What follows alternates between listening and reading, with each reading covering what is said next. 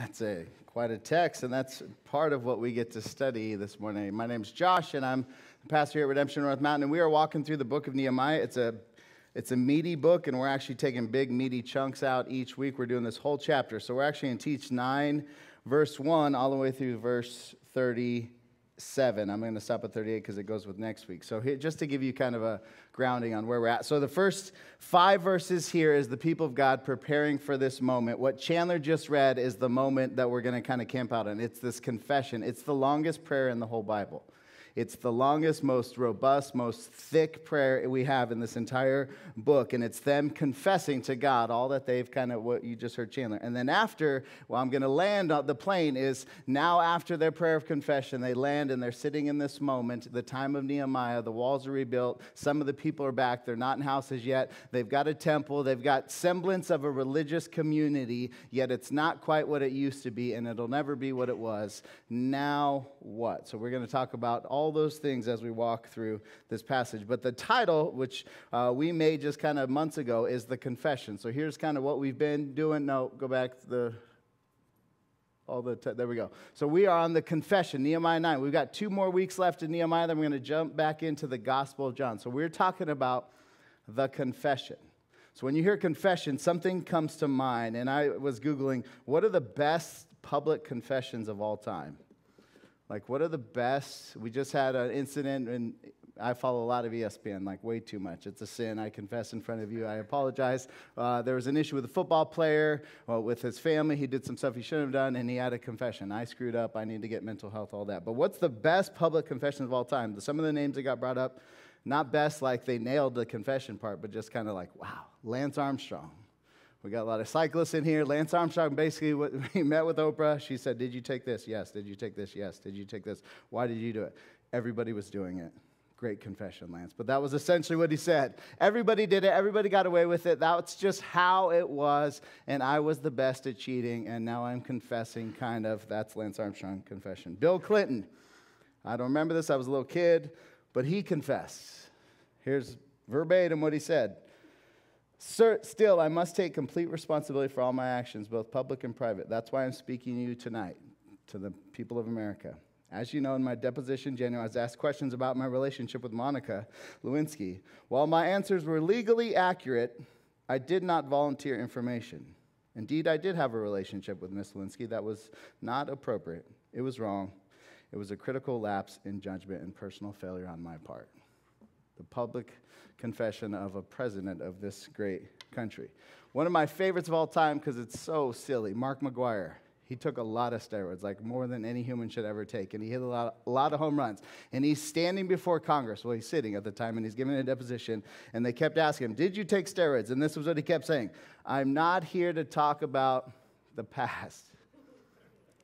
His way to say, I did it, but I'm not here to talk. Mr. McGuire, when exactly did you start taking steroids? I'm not here to talk about the past.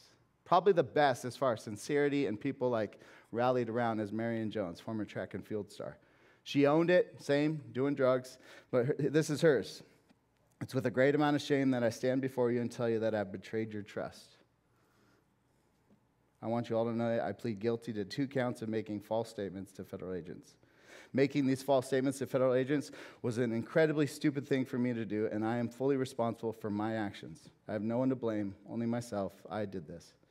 To you, my fans, including my young supporters, my closest friends, my attorneys, the most classy family a person could ever hope for, namely my mother, my husband, my children, my brother, my family, my uncle, and all my extended family, I want you to know that I have been dishonest. You have the right to be angry with me. I've let you down. I've let my country down. I was wrong. That's a confession.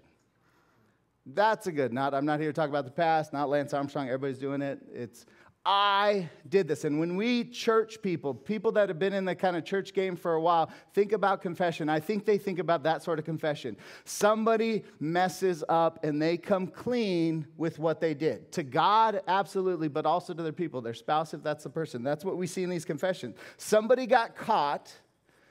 Somebody comes clean. What we see in this Nehemiah passage is different.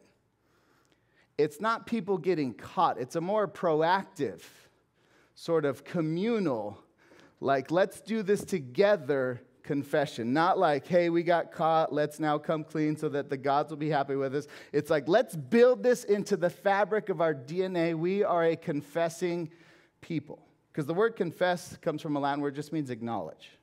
So what is a confession? It's an acknowledgement. Acknowledgement of what? Most definitions, if you go to Webster, whatever, it's a confession of a wrongdoing, which is good, but the word is more broad. It just means acknowledge. What do you acknowledge, Marion Jones? What do you acknowledge, Lance Armstrong? What do you acknowledge, Redemption North Mountain? What do you acknowledge, Joshua? What do you acknowledge? And in the church, we acknowledge kind of two big things: who God is and who we are. Like, at my old church, one young kid, 17-year-old kid, got saved when this passage was read out loud like Chandler just did. It's out of Romans. If we confess with our mouths and believe in our hearts that Jesus Christ is Lord and God raised him from the dead, then you will be saved. And the light bulb went on. That's what I got to do to become a Christian? Yes. So if you're in this room and you don't know Jesus, you're figuring out faith, you wandered in here because somebody invited you. If you confess with your mouth and believe in your heart that Jesus is who he says he is, that confession will get you saved. You are now on God's good side. You have his favor. You are forgiven of all your sins. That's a confession. Likewise, probably the most famous, and if you have a verse memorized on confession, it's probably this, 1 John 1:9. If we confess our sins, he is faithful and just to forgive us and cleanse us of all unrighteousness. If you've screwed up in any way, God says, confess, and he is faithful and just. He will forgive you and cleanse you of all unrighteousness. That's a confession as well. Confessing who God is, Jesus is who he says he is, confessing my sin is what it is, and you will be cleansed if you confess. But again, Nehemiah here is this. This is a people, just a little reminder, has thousands of years of history with God now. They are back in their land finally, and they are a shell of what they used to be. And they are praying through, thinking through, strategizing. Nehemiah is the sort of great general contractor. How are we going to rebuild as the people of God here on this earth, placed here by God with a mission? How are we going to do that? And they say, one of the main things we need to have is a confession. We can't move forward without confession. Like, just think about personally. In your marriage, if there's been something that's breached the trust, you can't just say, well, let's just push it over here and let's get on to these other things and build a great marriage. Why? Because you skipped the confession. Me as a dad with my kids, when I lose my temper, which happens, when I parent out of just my own comfort, which happens more than I like to admit, and I don't confess to my kids, it builds sort of these walls. You've got to confess. The people of God, if you're going to rebuild, if you're going to do anything substantial, there has to be confession. And not just an individualistic sort of, I confess to God my sins, therefore I am forgiven and I'm going to heaven one day, which is, I think, what most of Christianity makes confession out to be. But in this, we see the people of God gathered around his word together saying, we confess the sins of ours and the sins of our fathers.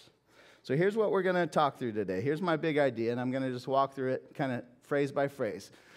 A robust, I like that word, I used to use it in teaching. A robust means thick.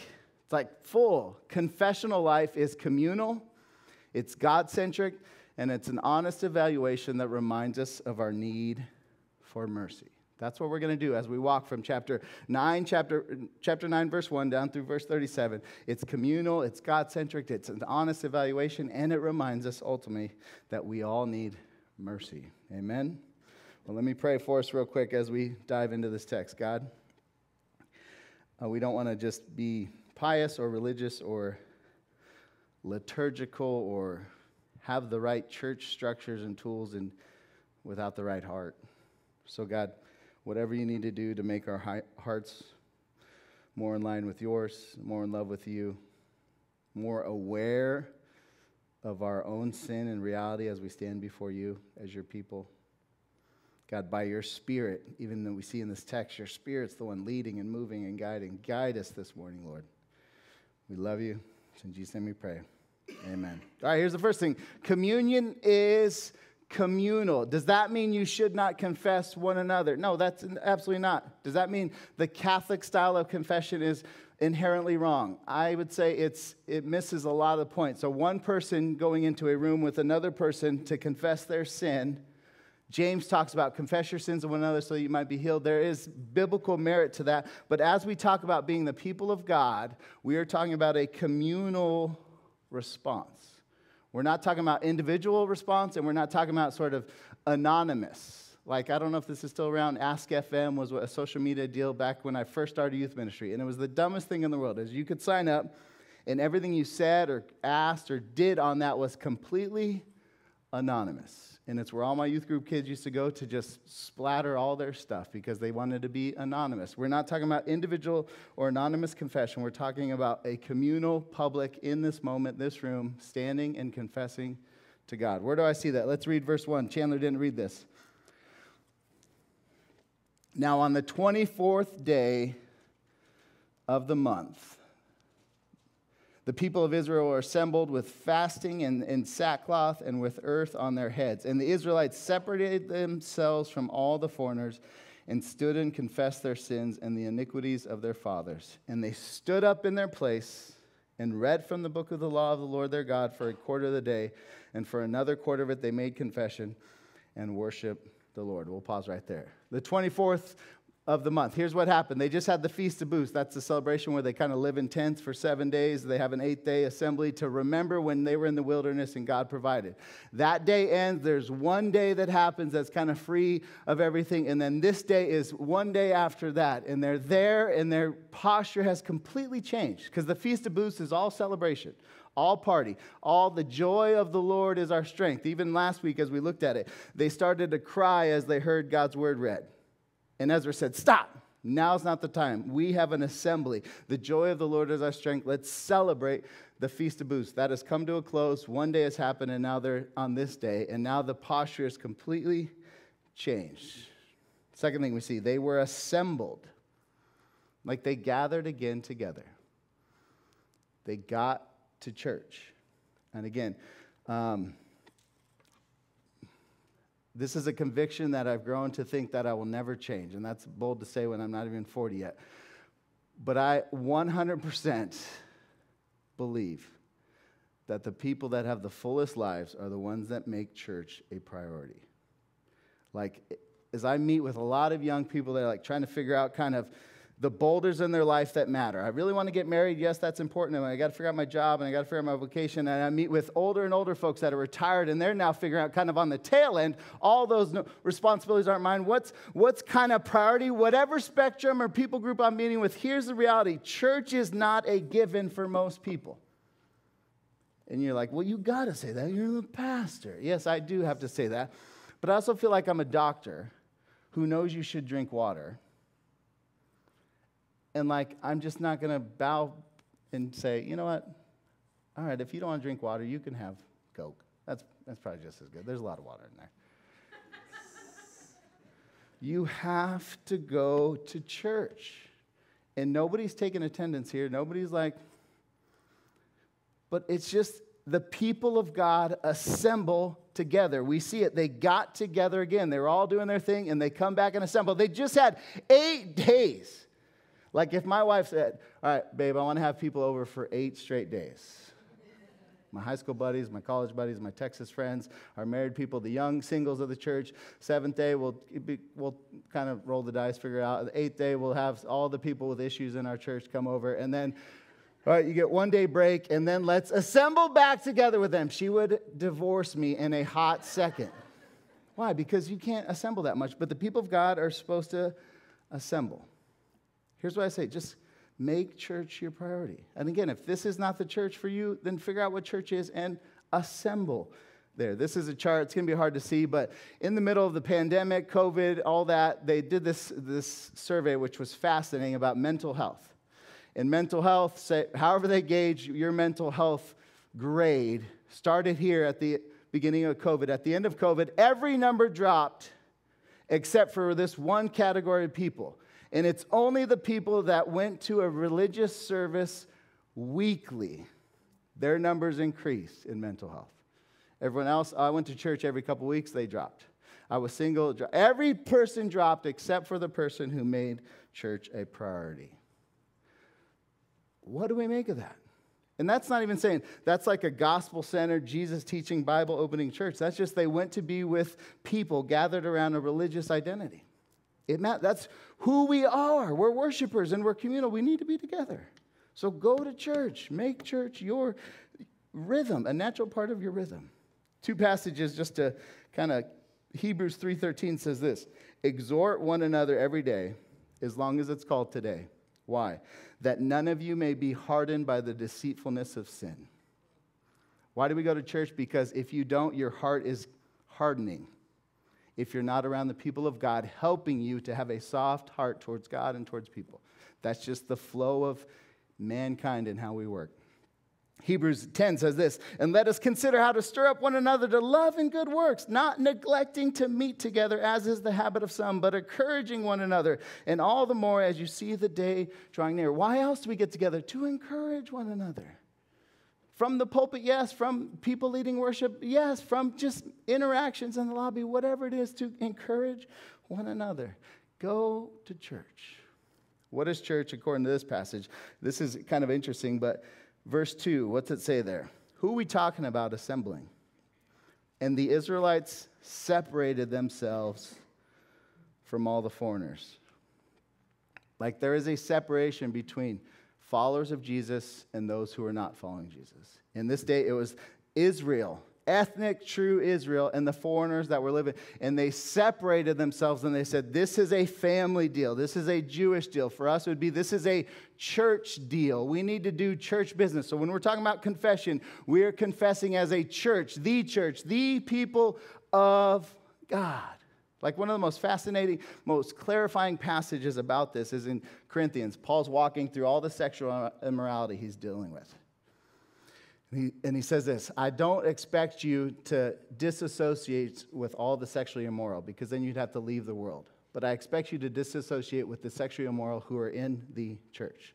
Translation, don't worry about people who are not followers of Jesus and what they're doing. Worry about us first. The Old Testament says this, we start with the house of God.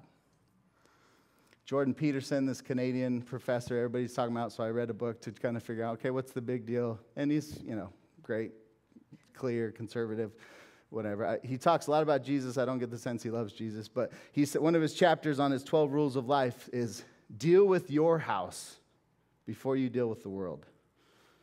That's what we're seeing here, like Israel. This is for us to figure out. All the foreigners and immigrants and refugees that have found a home with us, which is good, they need to leave for a second. We've got some business to do. Close the doors. This is a people of God thing. This is a church thing. This is a Redemption North Mountain thing. And what did they gather around? Again, they gathered around the book. They read for a quarter of the day, hours upon hours of Chandler Cruz reading. And then they confessed for a quarter of the day, hours upon hours of all that gets evoked in them because of what they read in God's word. Isn't that fascinating? We are the people. This is a communal thing. I should confess to Aubrey when I sin against Aubrey. But a natural part of our rhythm as the church should be a communal coming together to confess to God who he is and confess to one another who we really are and our sin. That's just how we get shaped as the people of God. Now, here's the thing, though. With all those sports confessions I read, like, the content is very thin. There's a mess up, and you kind of admit to a certain amount of it, and then you try to move on. As we read this, like I said, this is the longest prayer in the entire Bible. What is at the center of the content of their prayer of confession? That's the next thing we say. Confession is communal, and it is God-centric is our next point. We're going to look at verse 6 through 15. Like, I just want you to think about you personally. The last confession you had in your life, like legit confession.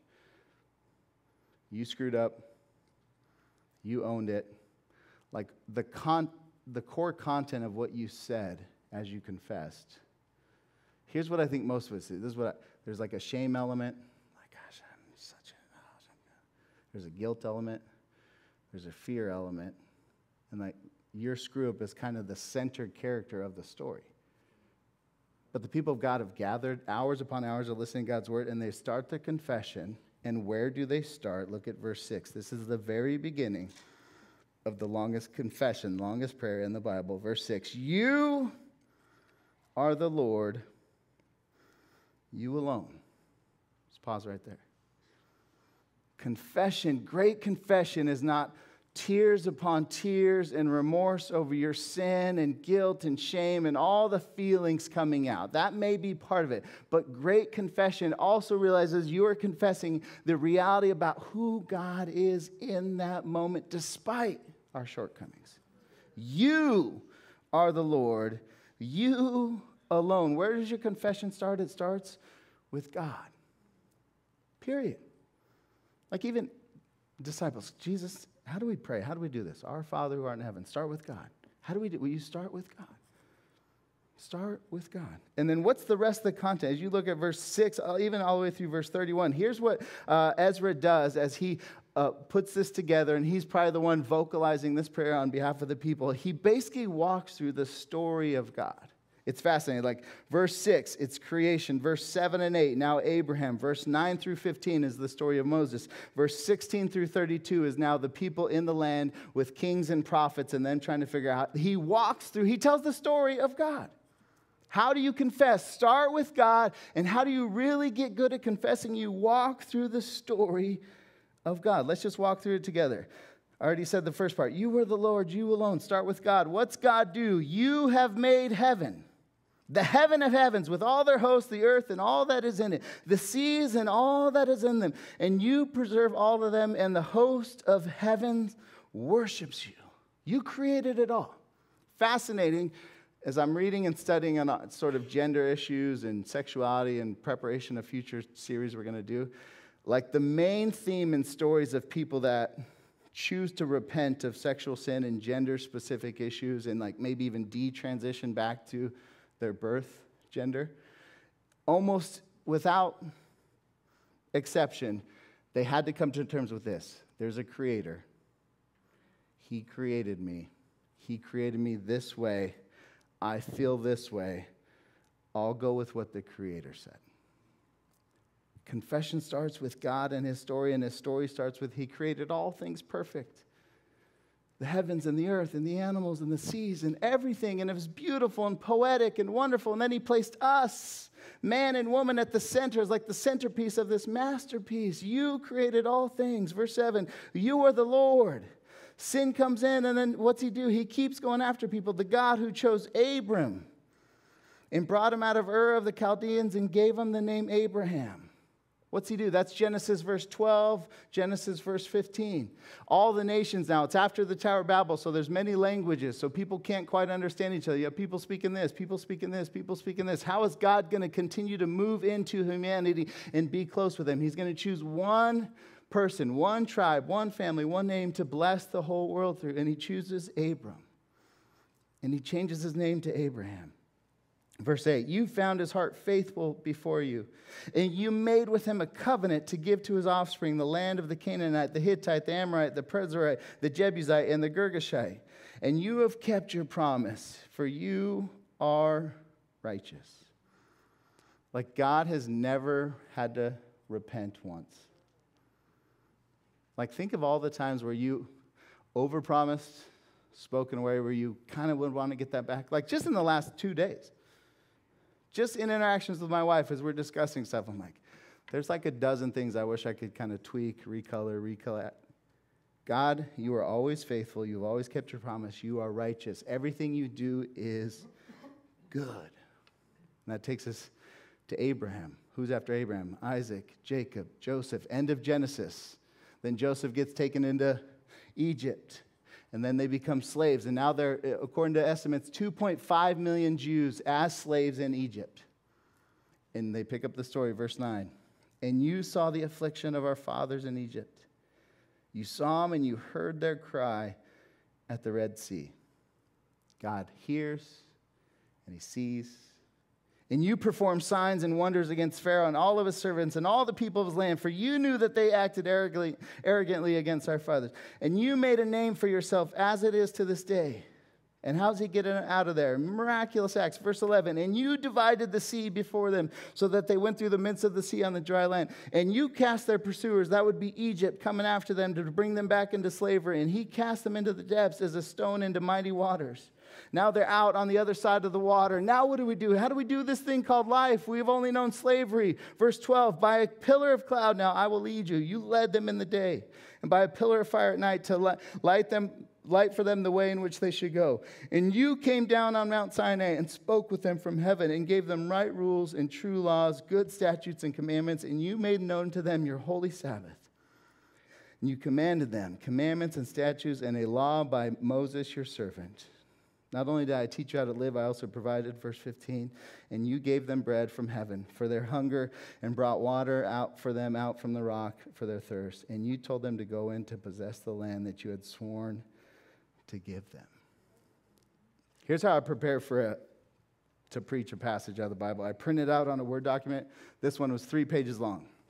And then I have colors that kind of, blue is setting. What's the setting? Green is what are the people doing in this? Red is when God's doing something. And in this section, this is all red. As I had these 3 pages out, this is all red. Red, red, red. God did this and God did this. God created, God chose, God pursued, God went after, God redeemed, God rescued, God chose them again. And he went with them and led them. And he provided food. Like God, God, God, God. Who's the center of this story? God. How do you confess? Did you screw up with that thing that you know right now? If I was to make all of us like confess publicly and you were like, I would not want to say that in public. Yes, that sin is important, but do you know how to confess all the mighty deeds of God? Like, that's confession as well. Acknowledging God for who he is. Our lead pastor at Redemption Gateway, my old boss, went on a sabbatical probably 3 years ago for 12 weeks, and he came back and he said, here's the one takeaway I have from this. So the church wasn't like a natural rhythm. He said, nothing in this world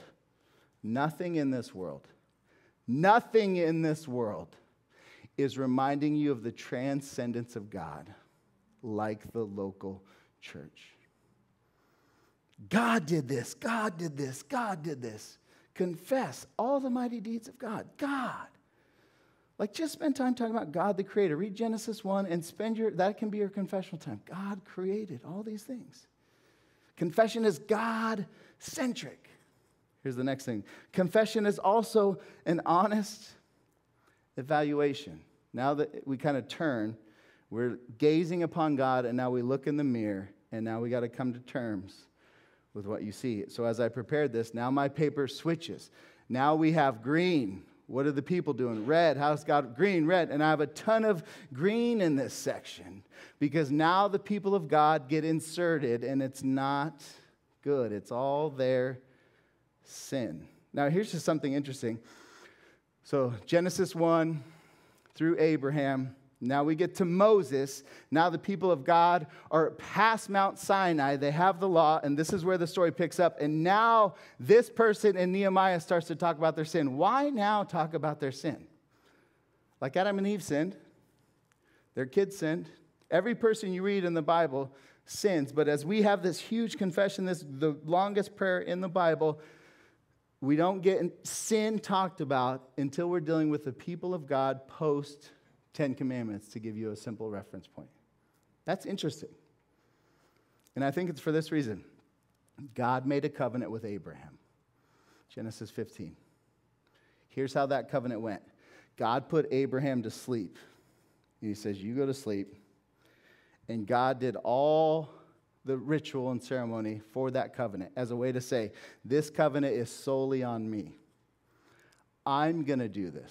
The blessing of the world through this man and his seed is going to be done solely because of me. It is absolutely my doing. Fast forward, now the Mosaic covenant, the covenant the people of God, Israel, makes with God after the 10 Commandments, is now a sort of bilateral. It's like a wedding. It's a husband and a spouse. God saying, I'll do this, and the people of God saying, I'll do this. And it's interesting, you can go back and read it, but they get on the tops of these mountains and they talk about, we will do this. And it's just hilarious because it's like, if you have kids, it's like, I will never, ever ever disrespect you ever again, Dad. Ever in a million years, ever, ever, ever. And the little brother's like, yes and amen. That's what Israel does. They're like, we will never. That was old us. We're new us. Verse 16 is Israel showing their true colors. But they and our fathers acted presumptuously. And they stiffened their neck and they did not obey your commandments.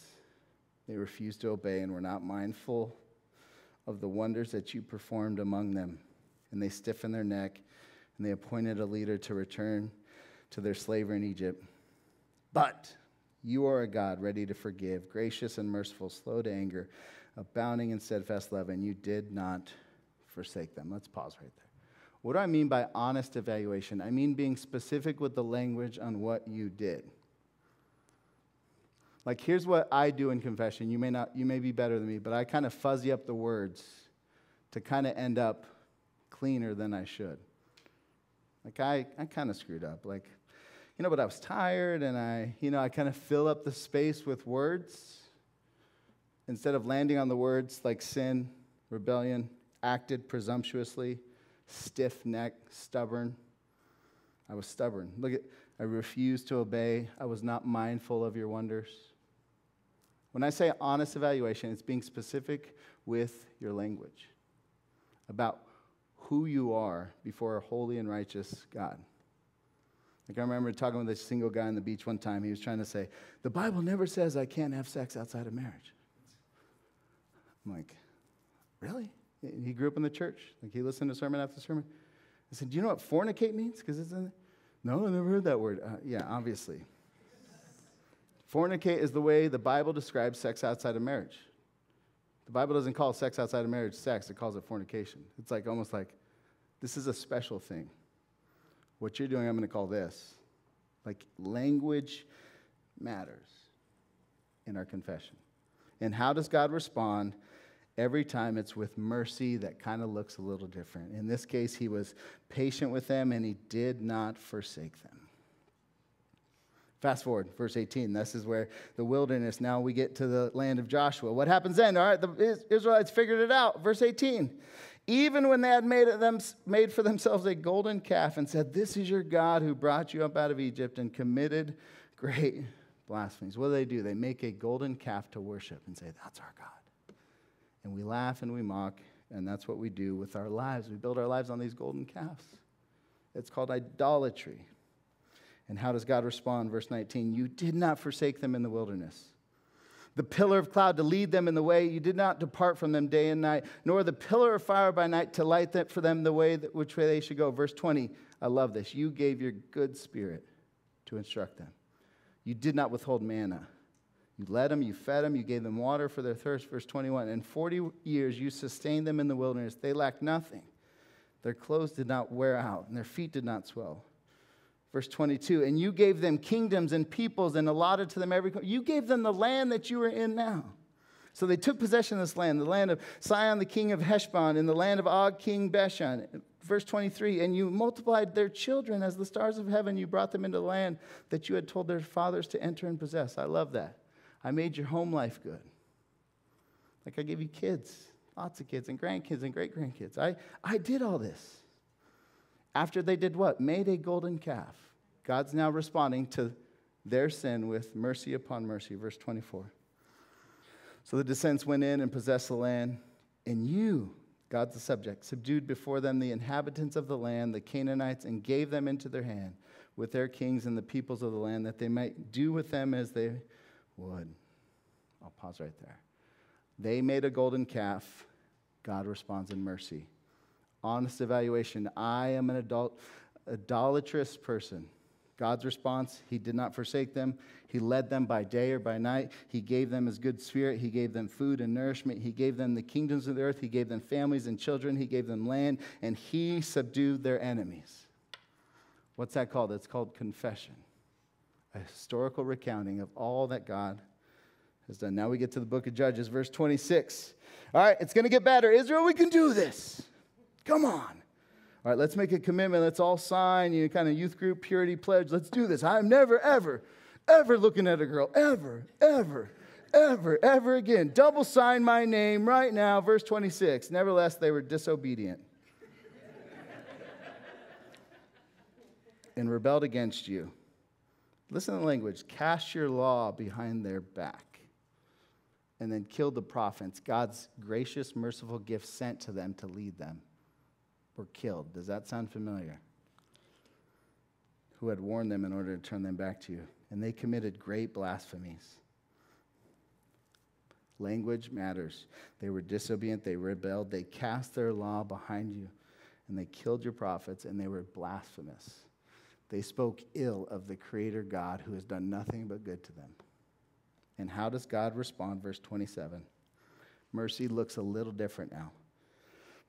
Therefore you gave them into the hand of their enemies who made them suffer. Hebrews says it like this: God disciplines those he loves. A good dad says it like this: my mercy is going to hurt sometimes because you need to learn your lesson. And now God is teaching them a lesson. And we're inching closer and closer to the very present moment they're in now. Verse 29. We got this. Verse 28, end of verse 28. But after they had rest, now the kings and prophets around, they did evil again before you. What does God do? How does he respond? Mercy. By how he abandons them to the hand of their enemies so that they had dominion over them. Assyria comes in, takes over the northern kingdom. Babylon takes people into exile. You want to do life according to the world's ways? I will let the world have its way with you. Some of you, your testimony in this room is about the world having its way with you. Relationships and people and situations and desires and hopes. And that's God's mercy. Verse 29, he also shows his mercy in this. And you warn them in order that they would turn their back to your law. 29 and 30. Yet they acted presumptuously and did not obey your commandments. It gets almost comical, but they sinned against your rules. Which a person does them, he shall live by them. And they turned a stubborn shoulder and stiffened their neck and would not obey. Language matters. Like as you have kids, telling the story of your life involves the sin. And that's what Israel's doing. They're like, this is our lineage. This is our family tree. This is who we are. We are a presumptuous, disobedient people. Verse 30, but how does God respond? In mercy, many years you bore with them, and you warned them by your Spirit through your prophets. Verse 30, 31, this is the last little cycle of green and red. Middle of section, verse 30 there. Yet they would not give their ear. This, just so you know, this covers over 1,000 years of time of God being perfectly righteous, good, faithful, yet they would not give an ear. How does God respond? Therefore you gave them into the hand of the peoples of the land. This is where we're at now. Verse 31, nevertheless, in your great mercies, you did not make an end of them or forsake them, for you are a gracious and merciful God. What is confession? It's this communal, it's God-centric, but it's also honest with where we've come from and where we're at. Like I wrote in here, just those of you in this room that are figuring out the Christian life and what is confession, what's this look like? I wrote down start with God. Like before you get to all the sin, you'll have endless time to talk about your sin, but like learn how to confess to God who God is. And then here's the other thing. Be very specific with your words. Like friends of mine that struggle with their emotional kind of awareness, usually guys, I have this chart that has all these emotions, and I always send it to them. If you're in this room, you're going to get it from me at some point. If I notice you've got like 2 emotions, you need to kind of amp this up a little bit. You need a little more color in your life. So I'll send it to you, and I'll say, okay, how are you feeling? Mad. Well, like what level of mad? Kind of mad. Okay, kind of mad. Let's go down. Okay, that's called frustration. Use the word. I am frustrated right now. As we learn how to confess, be specific with your words. I lusted. I was very greedy with my time last week. I disobeyed my parents young people. I dishonored my mother and father. Like specific with your language. Why? Because that's what confession is. It's an honest evaluation based off God's holiness. Where does it leave us? That's the end of the prayer. Now we're in modern day, time of Nehemiah, starting verse 32. What do they do after that prayer? Here's the last thing we see. Confession is also a reminder that we still need present day mercy. This is all past tense. This is all, our fathers did this, our fathers did this, they did this, they did this, they did this, they did this. Verse 32, now they bring it into this moment. Let's read verse 32. Now, therefore, our God, the great, the mighty, and the awesome God who keeps covenant and steadfast love, let not all the hardship seem little to you that has come upon us. The language now flips. It's all been them. They did this. Now they start to insert themselves into the problem. Our kings, our princes, our priests, our prophets, our fathers, and all your people since the time of kings of Syria until this day. Verse 33, here's the summary statement of this whole message. Yet you have been righteous in all that has come upon us, for you have dealt faithfully, and we have acted wickedly. Verse 34, our kings, our princes, our priests, our fathers have not kept your law. We are included. The next chapter in this story is our sin. We did this. Verse 35, even in their own kingdom and amid your great goodness that you gave them in the large and rich land that you set before them, they did not serve you or turn from their wicked works. Verse 36, behold, we are slaves this day. Persia's in charge. Even though they're in the land, the promised land, in the land that you gave to our fathers to enjoy its fruit and its good fruit gifts. Behold, we are slaves. And its rich yield goes to the kings whom you have set over us because of our sins. They rule over our bodies, our livestock as they please, and we are in great distress. End of message of confession. What do we do with this? I think Israel just teaches us we're always in need of mercy.